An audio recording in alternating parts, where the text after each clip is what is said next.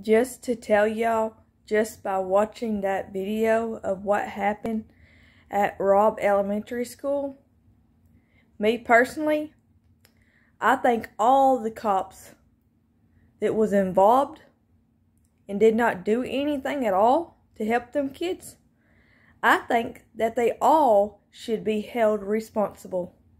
Not just one, but all of them. Because a cop's duty is to serve and to protect. And if they're not going to serve and to protect people, then they do not need to be a cop. So if you're a cop and you ain't going to serve and protect others, then you need to give up on your job. Because it's not your job to be a cop if you ain't going to serve and protect others like you should. Just putting it out there like it is. So I think all the cops there should be held responsible.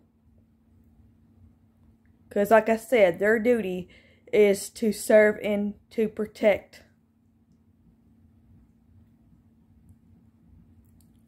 And that video is really sad to watch. But I think they all should be held responsible.